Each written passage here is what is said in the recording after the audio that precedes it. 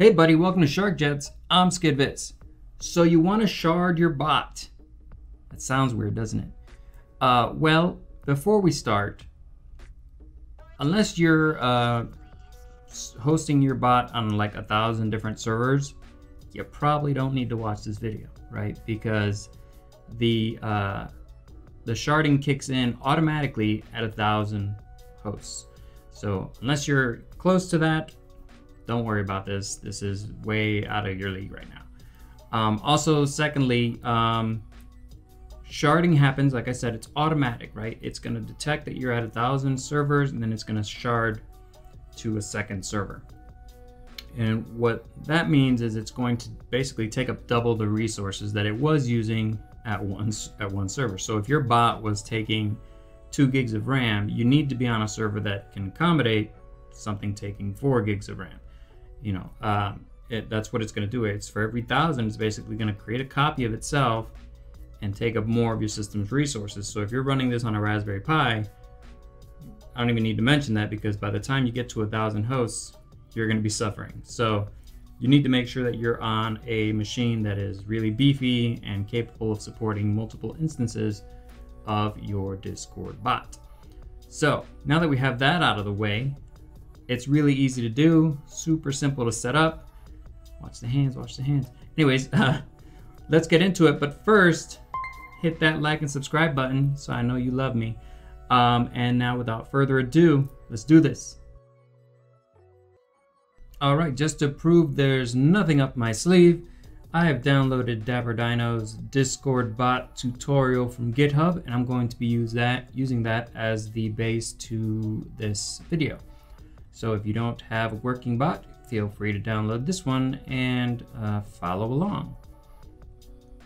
So in Visual Studio, like I said, I downloaded that code.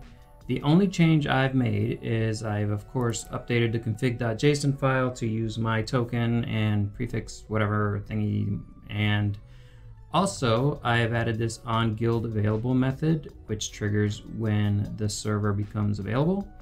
And it basically just sends me a message. So I like to have that to let me know everything is running. So let's go ahead and run this. And in my Discord, it should start up here. Boom, 110, 110, we're good to go. All right, so that proves that the bot is working. So we got to make just a few changes. And we'll get through this real quickly. The first thing you want to do is take this Discord client and change it to a Discord sharded client. That lets the bot know to use Discord sharded client instead of just the regular one. Bada bing, bada boom. The next thing, and this is probably the trickiest thing, is this next one, right? We have, not this one, the next one down, the commands one.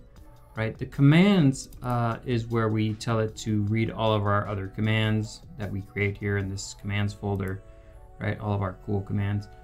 That's how that is done. And so since we're going to be using multiple clients, we need to turn this into a dictionary so that it keeps track of the commands for all of our clients.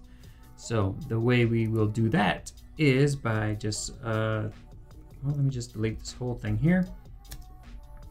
And we're going to make it an I-read-only dictionary. And then it's going to have an integer and the commands next. Oh, I hate this. Commands next extension, right? And then it's called commands. Boom. So that's perhaps the most confusing part of this whole process, is not forgetting to do this. And then the next thing we need to do is our bot initializer here. This isn't going to work for us because we need this to be a task, and the initializer is not a task. So what we'll do is we'll just close this out for now and create a private async task, and we'll just call it main for now, and we will pass the same parameters as this initializer here, so we have the dependency injection happening. So I service provider services, we're just mimicking that initializer there, and then we'll open this one and get rid of that. And now we basically took what used to be the bot method and turned it into this other task, right? So then in the bot method, we'll just call that task main, pass it the services, bam. And then we get this warning saying, hey, this is calling it a task, an async task, but it's not, it doesn't have the await and blah, blah, blah. We just fix it, just come over here, use the discarded thing. This underscore equals blah, and that makes the error go away. Life is good.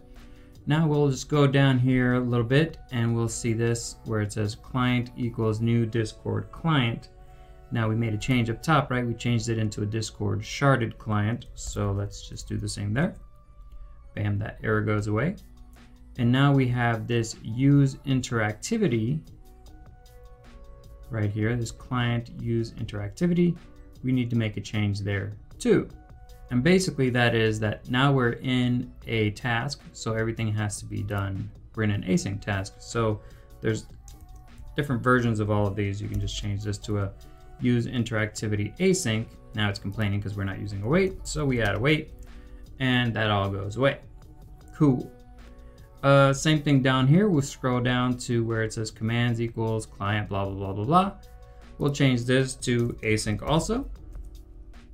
And then it'll complain about an await. And now that's fine. Now here's where we're gonna have to make a little change, right? We're basically telling the commands to register all of our commands. So here's where we gotta add everything into that dictionary so that all of the shards have access to all the commands. So we'll just do a for each here. And we'll say var cmd equals, well, that's not how it is. In commands dot values, right? So that's going to loop through all of the shards basically and do the same thing for all of that. So we'll go ahead and copy all these inside this for each, change it from commands to cmd. Okay, so for each sharded server that it creates, it's going to loop through this and make sure that they all have access to all the commands that we've created. And then down here at the bottom, instead of calling client.connect async, we're gonna do client.start async. And we will of course await it. And that's it, right? That's all we have to do. We basically broke off all the logic that was in the bot initializer into this task.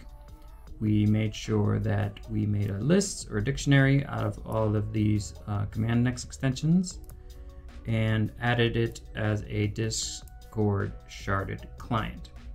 So that's all there is to it. Right now, everything else stays the same as far as the bot knows. There's only one version of it when it runs, and so it will use the sharded instance to do everything that it needs to do. So we'll go ahead and run it again, make sure it doesn't blow up. 117, there you go. It took us 7 minutes to get it all running, so pretty easy. And if you had multiple shards, of course, this, well, I have it telling me which shard is running in the on guild available. We've got this section here that e.client.shard count will tell you how many shards you have, and e.client.shard ID will tell you the ID of that particular shard. Now, as we mentioned, shards won't kick in until you hit 1,000 servers. So hopefully you're there, and that's why you're watching this video. But that's all there is to it. And there you have it, quick and easy. Like I said, 7 minutes tops. Talk to my ex. Anyways, that's all there is to it. Like I said, if your server is not even close to 1,000 users, there's really no point in doing this. I've done it just so that I know how to do it. Maybe you want to do it just so you know how to do it. Yeah, that's how you do it. Quick and easy. I hope this video has been helpful. If so, please make sure to hit the like and subscribe buttons, and I'll keep making videos. Until the next time, I'm still Skid Vis. Peace out.